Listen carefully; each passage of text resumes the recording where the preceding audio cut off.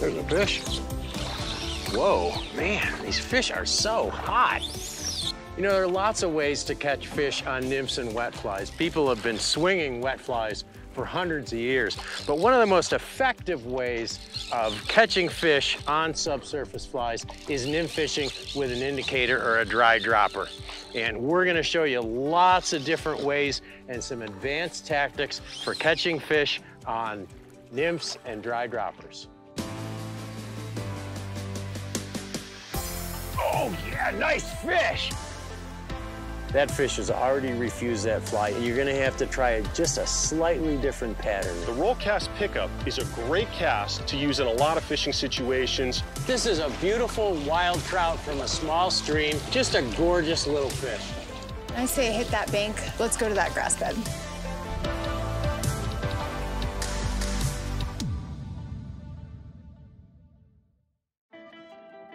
The Ultimate Guide to Fly Fishing is supported by Orvis Fly Fishing, Algoma Country, Destination Ontario, Maine Office of Tourism,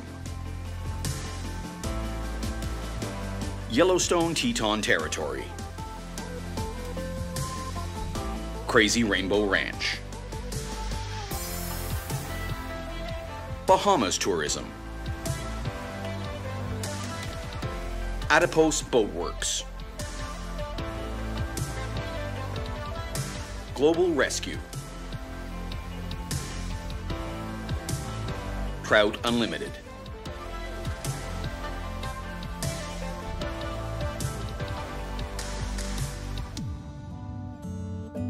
Remember sitting on a dock fishing a worm? You may still do it now, either for your own fun, on a lazy afternoon, or with your kids. Fly fishing with some kind of indicator is just slightly more sophisticated than bobber fishing. But your indicator, much more than being just a signal of a strike, is a drift indicator. Most of the insects and crustaceans trout eat are weak swimmers, and they don't swim against the current or swim across current lanes. They drift with the current at the same speed as bubbles and debris. It's our job to make sure our nymphs drift in the same way. Getting the right depth is also important.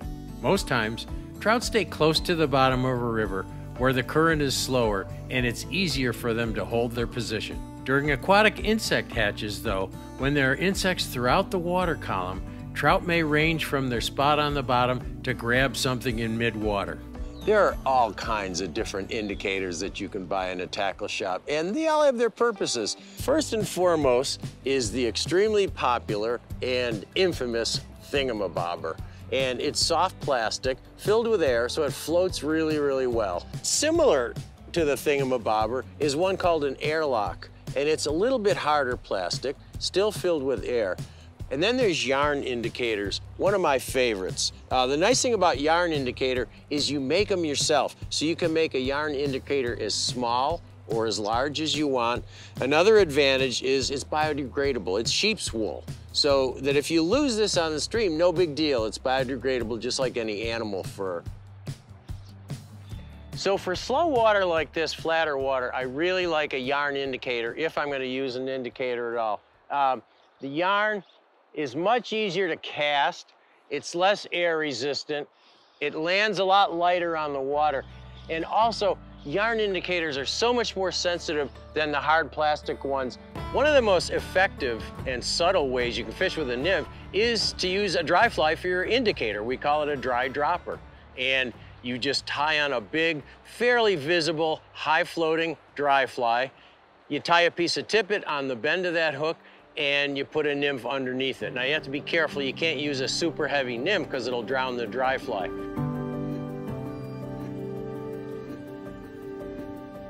Oh! I was hung up. And the fish ate it while I was hung up. That was weird. I was hung up on a branch and I tried to tug it loose and I got it loose and there was a fish on the end that ate the nymph.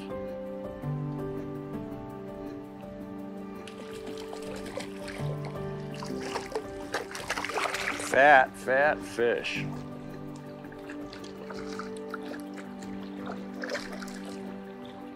Wow, that fish has got some girth on him.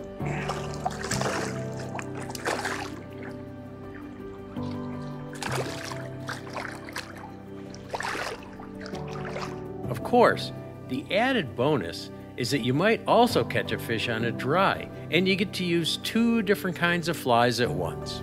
Best dry flies to use on this are highly visible foam-bodied dries. One of my favorites is the Chubby Chernobyl. It combines a foam body with a highly visible yarn wing, which shows up well on the water and sheds water with a single false cast. But any heavily hackled or foam-bodied dry fly with a hair or yarn wing, like a stimulator or a hopper pattern, will work. Parachutes are also good in larger sizes. You can even use smaller dries, but you'll need to combine these with lightly weighted or unweighted nymphs like the pheasant tail.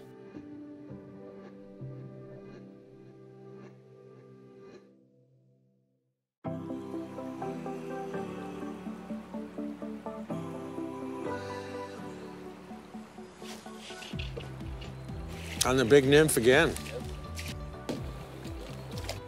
Yeah, you always want to try to use as small an indicator as you can get away with. This big indicator I have here is just way too heavy for this water. So go with an indicator that's big enough to float the flies, but not so big that it's going to make a big splat on the water. The size of the indicator is based on 2 things: the weight of the flies and/or weights on the leader you're using, and also how visible it is. Smaller indicators are sometimes hard to see in heavy water, and if your flies and weight are too heavy, a small one can get pulled under quickly. If you can't see your indicator, or if it sinks right away, switch to a bigger one.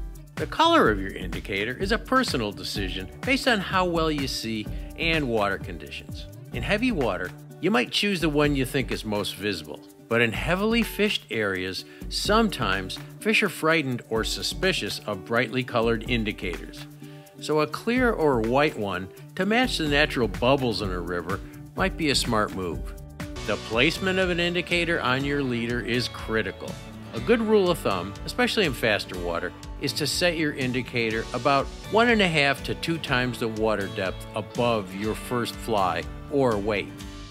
The faster the water, the more you want to favor a longer depth. And conversely, in really slow water, you might need to set your indicator at just about the water depth, especially with heavier flies. Once you set your indicator initially, it's likely you'll have to move it. You can gauge this by looking at a number of things. First, you should be occasionally snagging bottom. Or you should see the indicator ticking along the bottom.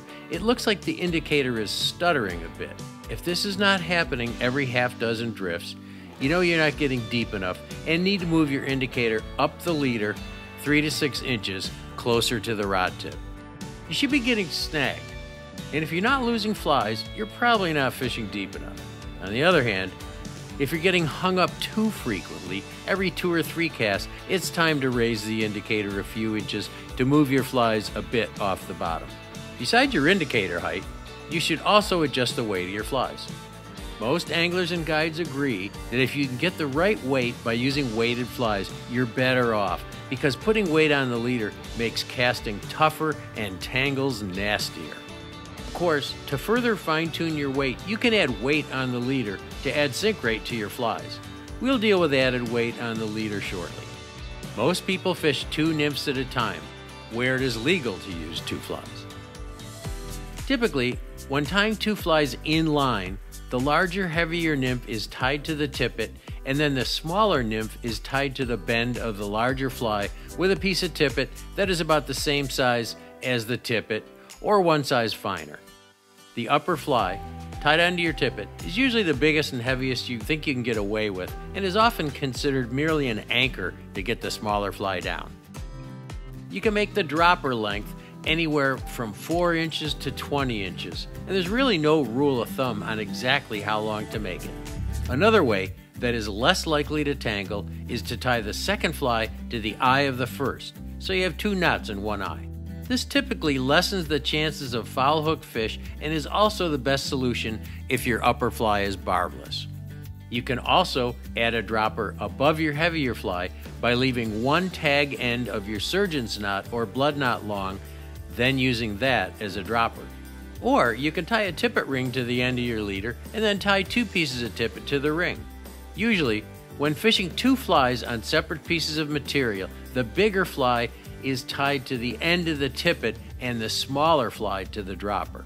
The best and cleanest way to fish below an indicator is to use 1 or 2 flies with enough weight to get the fly or flies down quickly below the indicator without adding weight to the leader. The faster and deeper the water, the heavier the nymphs you'll have to use. Weight added to your leader might be needed when the water is too fast or too deep to get your nymphs close to the bottom just based on their weight. That's when split shot comes in. So how do you tell when your weight is right, when you have enough weight? Well, you want to be close to the bottom, and I want to fish this slot over here. It looks pretty good. There's some soft water behind a big boulder, and I know there's some fish in there. So how do I know my weight's good enough? Well, I just casted a rig with 2 weighted flies over there, and I wasn't ticking bottom at all, ever. It didn't snag at all. And also, when you watch the bobber, it's kind of subtle, but if you watch the bobber, or the indicator, you can see that it's moving a little bit faster than the bubbles on the surface. And what you really want is for that bobber to kind of lag behind those bubbles a little bit. And it's very subtle, and you have to watch it for a while. But after a while, you'll get the hang of watching that indicator just slowing down a little bit more than the bubbles. Everyone wants to know where to add the shot on your leader. A good rule of thumb is to start about 8 inches above the upper fly. If the water's fast and you feel you need to get your fly closer to the bottom, you can put the shot a bit closer. If the water is slower, you may want to move your shot as much as 18 inches away. Any further than that defeats the purpose of adding shot because it's just not close enough to get your fly down deep. I often get asked how you decide what 2 flies, or even 3 in some places, to try when using a multiple fly rig. Like everything else in fly fishing, there are no rules, but I do have some suggestions for you. The first option is to use different sizes, and I almost always do that. You might want to try a big nymph or beadhead combined with a smaller mayfly or caddisfly nymph, or a stonefly and a worm for early season. When you first start out, you're guessing.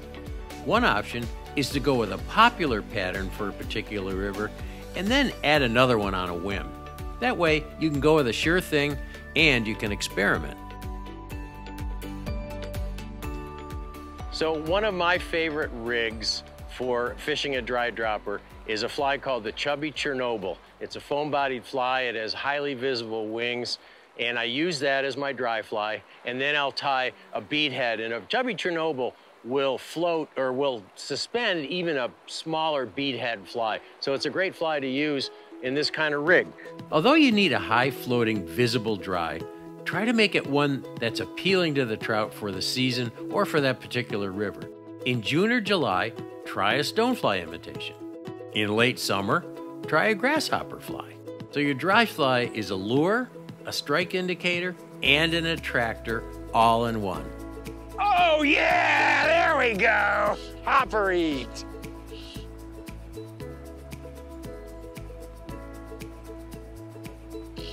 Well, we've been fishing a dry dropper for about 2 hours, a hopper and a nymph, and we got 1 fish on the nymph, but we finally got a fish to eat the hopper. So we've been waiting for the surface eat, and nice rainbow ate the hopper.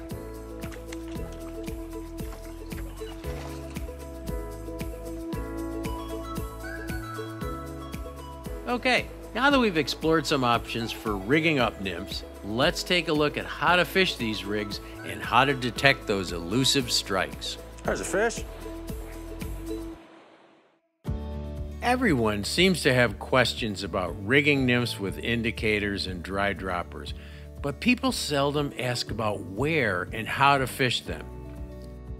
The best place to fish nymphs with indicators is in water with a broken, moderately fast current, like I have here in front of me. You also want to look for places with a uniform, rather than swirly current. It's always a good idea to start first in faster water.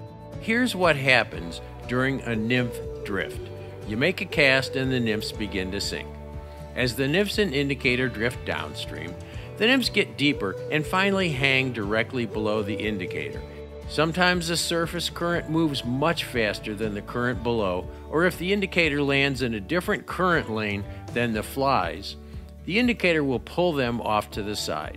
Either of these introduce drag and pull the nymphs, so they move counter to natural stuff drifting in the current. There are two ways to fix this issue.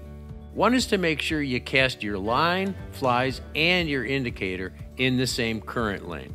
Another is to add more weight to your leader so that the weight helps to counteract the pull of the indicator.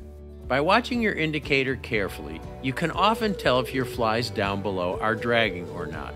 An indicator that seems to ride in a perky manner on the surface at the same speed as the current or even slower is what you want. There's a difference between a dragging indicator and a lagging indicator, okay?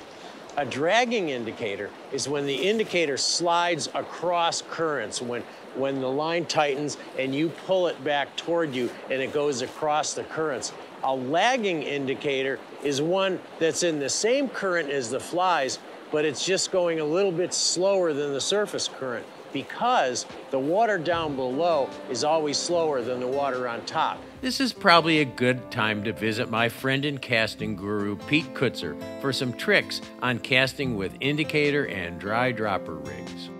Today I want to talk about a very fun and effective way to catch a lot of fish, and that's using two flies.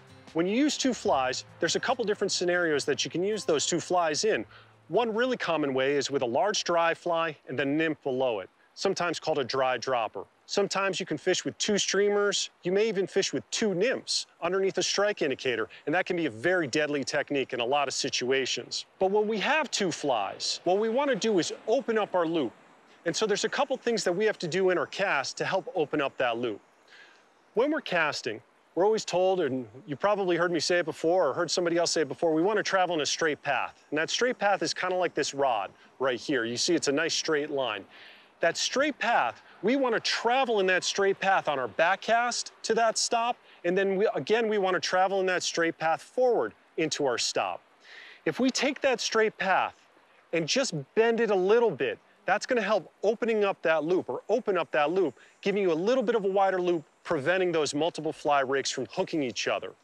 So when we cast, I like to imagine stopping at my eye level, somewhere around eye level, right here, and that allows that loop to jump out with a nice crisp stop, getting out to that fish. Well, that tight loop can be a little dangerous. So rather than stopping here at eye level, what I'm gonna do is just stop a little bit lower, just a little bit. That little bit of a lower stop opens up that loop, gets those flies to turn over safely without hooking each other, and land on the water, gets you into a good fishing position. Another great technique when you're fishing with a dry fly and a dropper, or if you're fishing with two nymphs, is a cast called a tuck cast. With the tuck cast, I'm gonna stop that rod and make a quick little lift with my rod tip, just a little bounce, if you will. That quick bounce forces that nymph over the top a little bit more aggressively, getting it to land first, sinking a lot quicker. This is gonna get you into the strike zone a little bit faster, catching more fish. Make the cast, quick lift, nymph lands first. Now we're in that strike zone. We're making that good cast. Stopping that rod tip a little bit lower is gonna help opening that loop up, preventing those tangles. These are great techniques when you're fishing with a dry dropper setup, two streamers, or a two nymph rig with a strike indicator and some split shot. That's a lot of stuff. It's easy to get tangled with that. Give these casts a try, and I'm sure you'll catch more fish. Mending is often needed when fishing with an indicator, and you can usually extend your productive drift with mends. If the water next to you is faster than the water your flies are drifting in, mend upstream. But sometimes the water between you and the flies is moving slower. In this case, in order to avoid drag on the flies, you need to mend downstream. You can never be quite sure when a fish takes your fly when using an indicator. As a friend of mine often says, hook sets are free. Also, the faster the water, the harder the take, because the fish are grabbing something that's moving faster, and in this kind of water, the indicator will sometimes even plunge underwater, just like a real bobber. In slower water, the take might be more subtle and could be just a minor hesitation. When fishing with a dry dropper, strikes will not be as apparent as when fishing with an indicator because the fly just gets pulled under. So when using this kind of rig, anytime your dry even begins to sink, you need to set the hook. Here's one final nymph fishing trick. If you have trouble with drag and tricky currents, try the 2 indicator system. Here you take 2 relatively small indicators of different colors and attach them from 8 to 15 inches apart, with the one closest to your flies at the point you would normally set it for a particular depth. Fishing with an indicator is about the most productive way to fish most waters, but that doesn't mean you'll land all of them. What happened there was the fish got downstream of me, and it's really hard when they're pulling, when their mouth is facing straight upstream and you're yanking them back up. The small hooks like these little tiny nymphs I've got on are gonna pull out. Much nicer. That's the way I like it. Stay upstream of me so you don't get off. That fish took on the swing, which doesn't always happen with an indicator.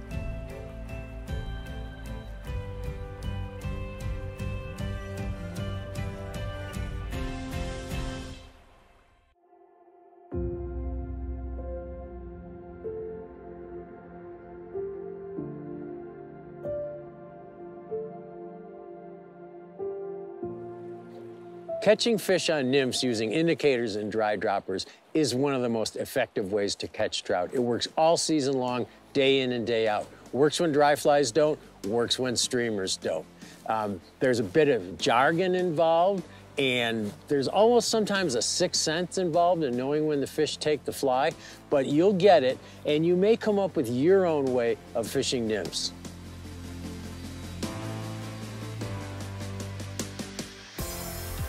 The ultimate guide to fly fishing is supported by Orvis Fly Fishing,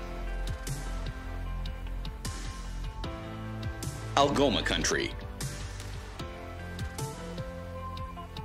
Destination Ontario, Maine Office of Tourism, Yellowstone Teton Territory, Crazy Rainbow Ranch, Bahamas Tourism, Adipose Boatworks, Global Rescue, Trout Unlimited.